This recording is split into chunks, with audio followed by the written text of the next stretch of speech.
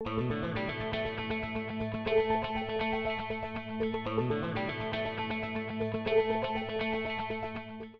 YouTube, it's Mike with HHO Connection.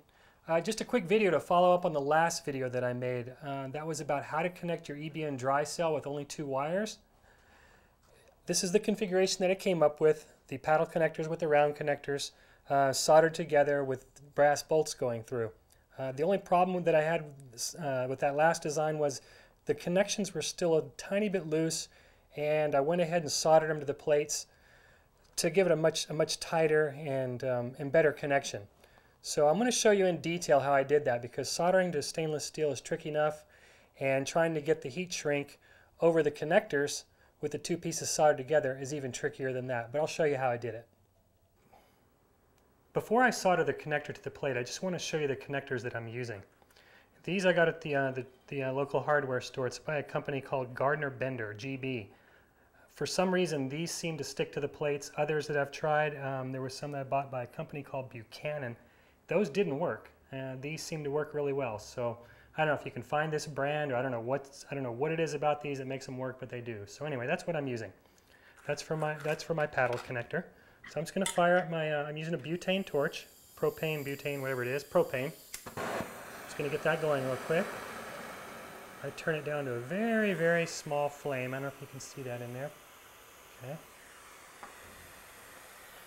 So I'm just going to get a little bit of solder here, and I'm just going to heat the plate right by the connector. Just enough to get it hot. Just keep running the flame over it like that. You'll start to see it brown a little bit. It's probably getting pretty close right there. I'm just going to touch some solder to it. Oh yeah, it's plenty hot. There we go. A little bit more. Might be a little bit overkill. It's going to smoke. Now we're just going to flip the plate over real quick. See if I can get that in frame for you. Okay. Probably got that one a little too hot. It'll still be okay though. Heat that plate some more. Apply a little bit of solder.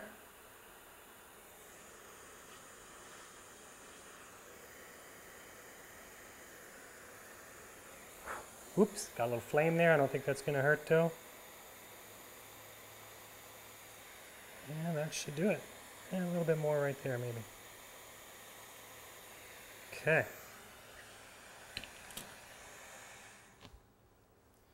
And that's the first part. Now this next step is going to be a little bit trickier, because you want to put, what you want to end up with is this round ring slipped right over the top of there like that. But we've got to get a piece of heat shrink on there also, if you can see that in the camera. Got to get a piece of heat shrink over that, and we got to get that soldered together. Now you can buy the tabs that already have the solder built in. They're a little more pricey. I'm kind of a cheapskate, so I'm going to show you the method that I came up with. What I do is I take a little tiny piece of solder. I've got it in with my needle nose right there. I just clipped off a tiny little bit of solder, and I'm going to slip the heat shrink over this, and then I'm going to put the round connector down on top of it, and I'm just going to slip that little piece of solder down in there like that. And when I heat it up with the torch, it's all going to melt together. So I'll show you that process.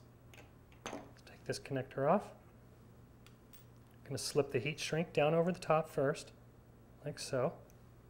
Now I'm going to take my connector, slide that on top of there.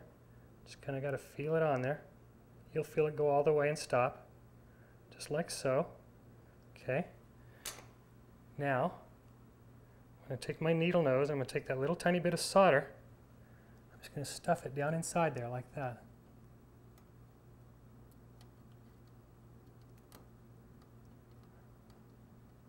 Okay, I'm sure the camera's probably not going to be able to pick that up, but there's a little tiny piece of solder stuffed down in there. Now I'm going to heat up my torch. Turn it down a bit. And I just want to apply heat to the tip up here of the metal and let it do all the melting for me. So I'm going to get the torch in there like so. Just heat the tip, and eventually, so there goes the solder. And you'll see the heat shrink just go around there. And there we go, a little bit of smoke, you know you're done. And there we go. Now we've got a nice tight Secure soldered connection covered in heat shrink. Move on to the next step.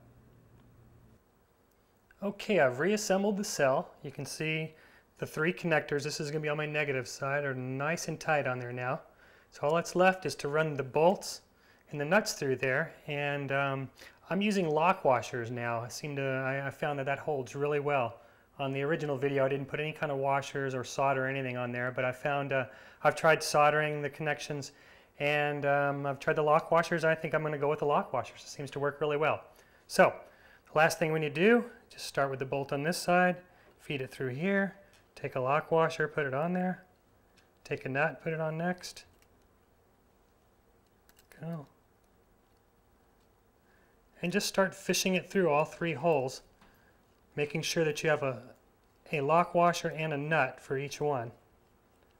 So let's see, we need to make sure we get another nut on here for this side. There we go. And I'm actually going to put my negative terminal connector, I'll put that in shot, that's that end. Here's the other end. I'm going to put that in line next.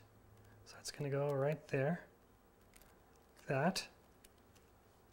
Feed that through a little bit more. I'm going to need another, actually what I need is a lock washer before that, so we'll back that off. I'm going to put a lock washer, then my connector. I'll feed that through. It's going to get a little tricky here. Probably should lay that down to do this. So, there it goes. We'll need another nut on the other side of that.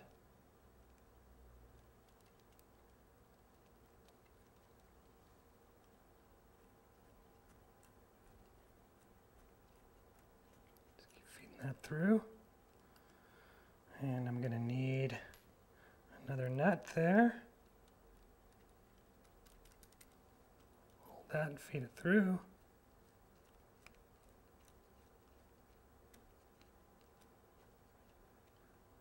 I'm not moving things around too bad on you there. Okay.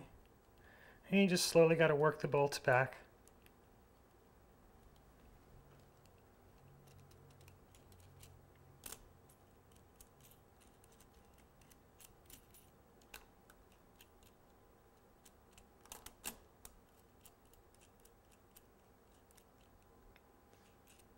Okay, so one more lock washer and nut for the end.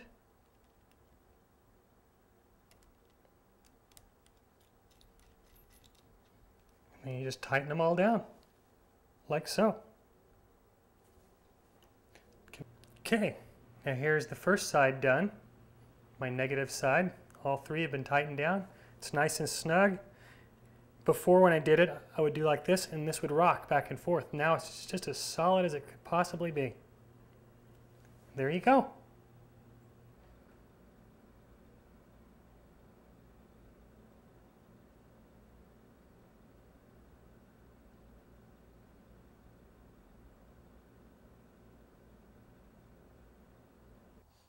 Well, that's my video on how to solder your connectors onto your EBN dry cell and connect it with just 2 wires. We sell the EBN dry cells on my website, HHO Connection. I have both the assembled and the unassembled units.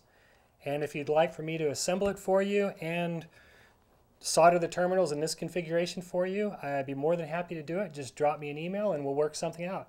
Once again, that's HHO Connection for all your EBN dry cells. Thanks, guys.